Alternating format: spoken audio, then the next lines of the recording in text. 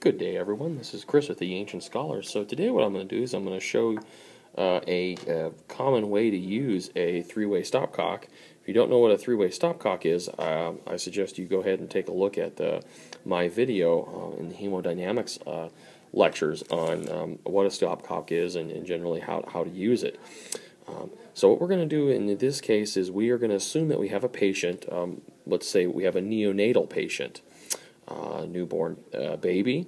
And obviously we're going to be giving very small doses of medications, and it's very difficult to give precise and accurate doses. However, we can facilitate that through adding a stopcock into our circuit, or our IV line rather. So if you can use your imagination a little bit, what I have is I have a line here, and let's just assume that maybe this is connected to an umbilical catheter. Or an interosseous or even intravenous device on our patient. What I can do is I can use this to then deliver very precise and accurate doses of medications. In this case, we have say a neonatal patient that's in arrest, have epinephrine 1 to 10,000.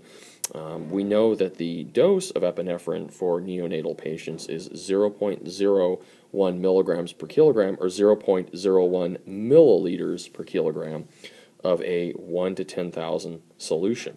So what I can do is I can pop the top off. Obviously I'd be wearing gloves in real life and of course using good technique. I can go ahead and I can draw the epinephrine out into a 10 milliliter syringe. So I'll go ahead and draw the epinephrine out. Once I've drawn the epinephrine out, so I have my epinephrine 1 to 10,000 in here. Obviously, I want to go ahead and label that as such, epinephrine 1 to 10,000. So I've labeled my syringe now. And what I will do is I will connect my syringe with the epinephrine 1 to 10,000. I will connect that to this port right here on my three-way stopcock. And then I will open this port here, and I will connect a 1 milliliter syringe to the port here. Okay, so this is going to the baby. This is my medication. It's labeled 1 to 10,000, and this is my 1 milliliter syringe. So now let's say that I have a 5 kilogram patient. I need to administer epinephrine to that patient. Maybe we're working in arrest. We know that the dose is 0.1 milliliters per kilogram, so a 5 kilogram patient would be 0.5 milliliters. It becomes very obvious that I can give a very precise dose now. I simply take my stopcock, turn it off to the patient. It's now on, and I need only to draw with my 1 milliliter syringe. I will go ahead and draw 0.5 milliliters out. Then I will turn off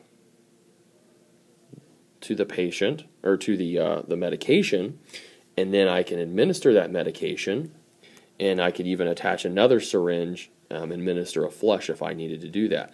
So let's go ahead and we'll show you that one more time. So I've got my epinephrine at 1 to 10,000.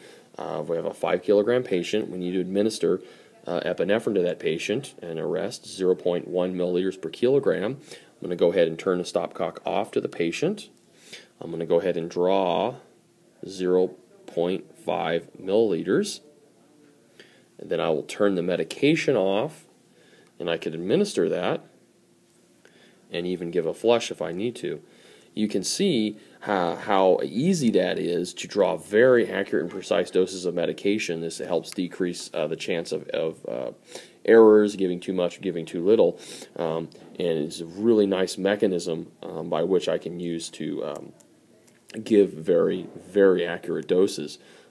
In addition to that, I can also give fluid boluses and things of that nature. So let's say that I'm going to give a fluid bolus to my patient.